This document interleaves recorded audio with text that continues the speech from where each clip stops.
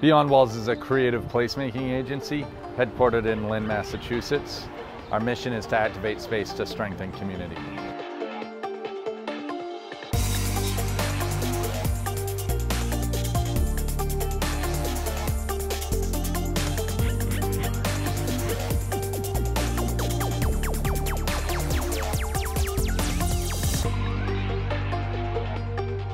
We wanted to start the project based on feedback from community meetings that were led by mass development.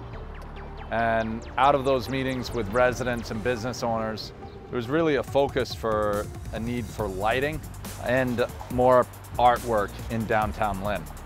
From that stemmed everything that we've done, the underpass lighting, the installation of the vintage neon, and now 2 years of mural festivals.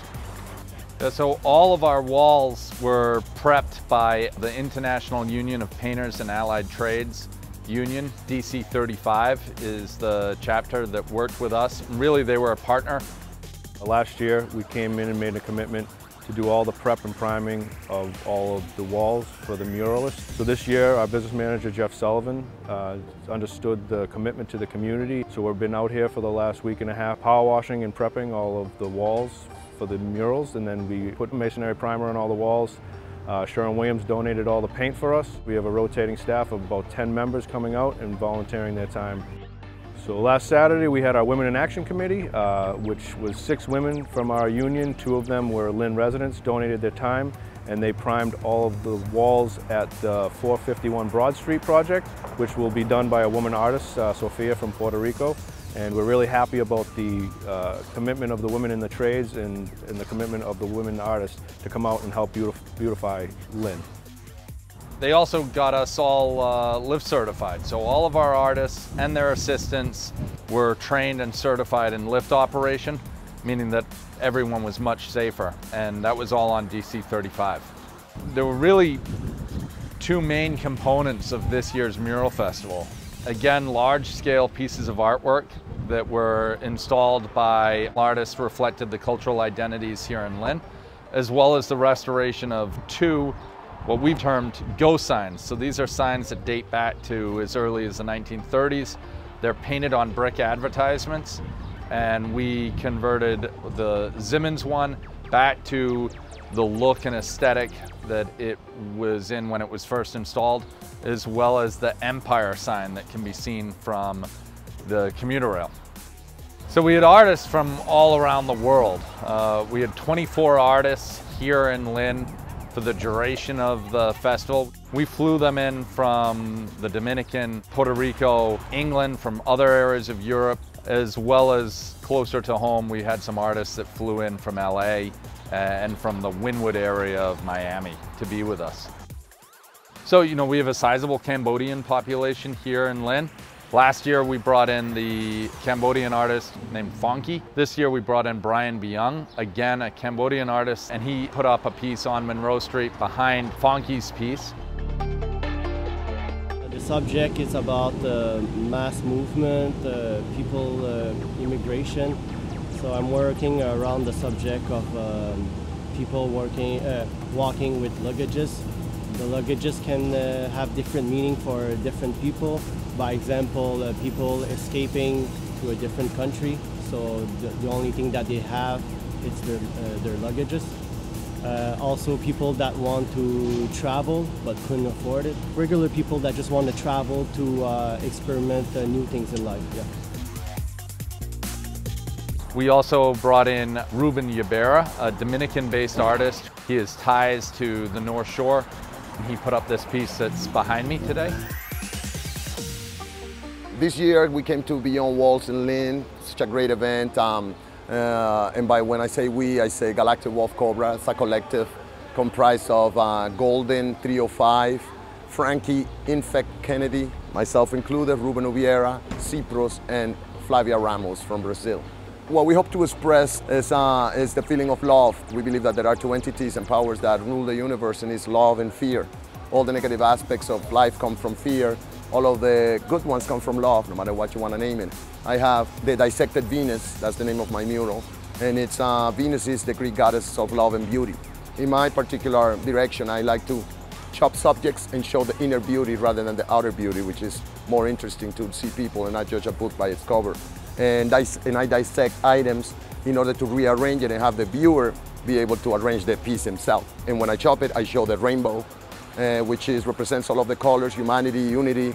All together, it just makes for a great composition and a great expression of love, beauty, and art.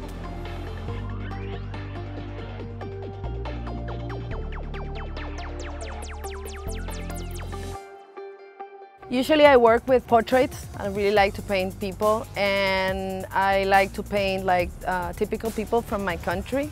For example, she's like a typical girl from my city, and she has this beautiful flower in her hair, which is the national flower of Dominican Republic, the hibiscus. I work with the theme of water in my paintings and my murals.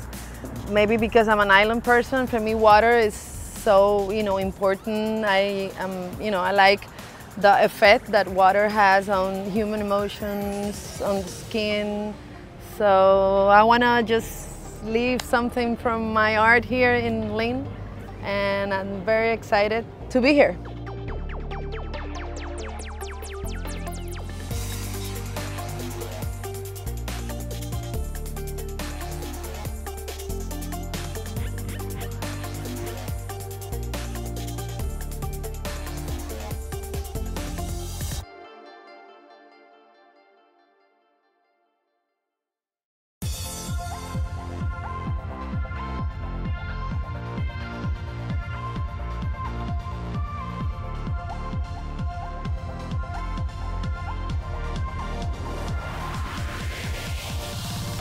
Last year we partnered with the Downtown Lynn Cultural District to put on an end of the Mural Festival block party. This year we expanded that partnership. This was to fall on August 18th, a Saturday. The Mural Festival was challenged in general this year. We just had so many rain days. We had a huge flood that affected many businesses on Monroe Street, including our warehouse. And the rain hit us on the Saturday. We were expecting many thousands of people. Despite torrential rain, almost 1,300 people came out to take this in. I love what Beyond Walls has been doing for Lynn. Public art is such a great gift to a city, and to have it be such a thing from the city to the people is just great. I love seeing the art, I love sharing the art, I love telling people about it, I love coming down and seeing all the booths and bringing the family out even when it's raining. I came here today because I live in the neighborhood. I invited my mom and sister to join so they could take part. I love that whenever I leave my apartment, I get to see all of this beautiful, huge pieces of art on all of these buildings in the neighborhood. So it's just a really awesome thing that's happening in downtown Lynn.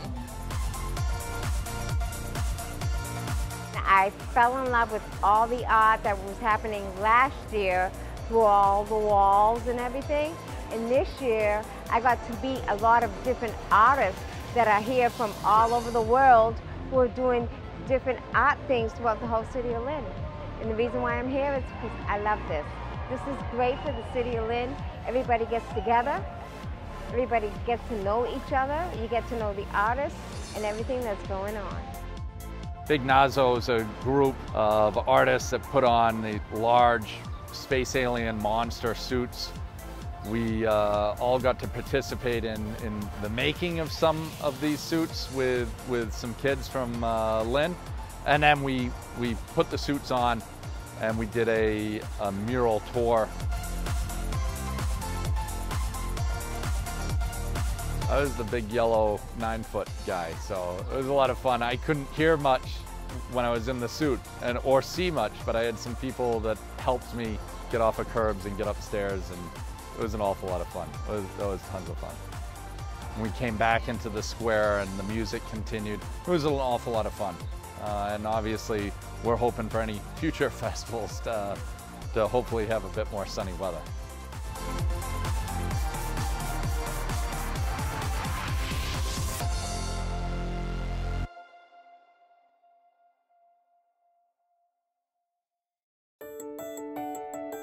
Last year we had a total of 23 artists that put up 15 large-scale pieces of art. This year we had 25 artists. We put up 32 pieces of art, so it was a substantial increase in the number of pieces.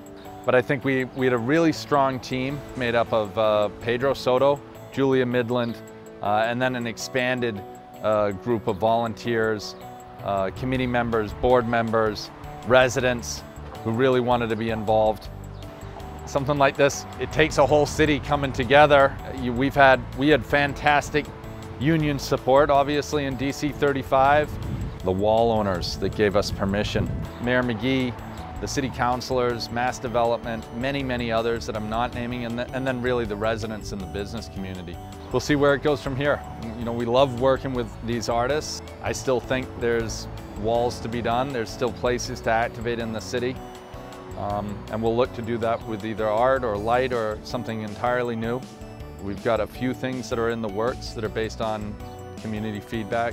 One is an activation of a waterfront parcel, as well as a parklet program. It's going to be based on community meetings. You know, we're going to get an awful lot of feedback from the community as to what they think of the projects that we've done thus far and how we can help in the future.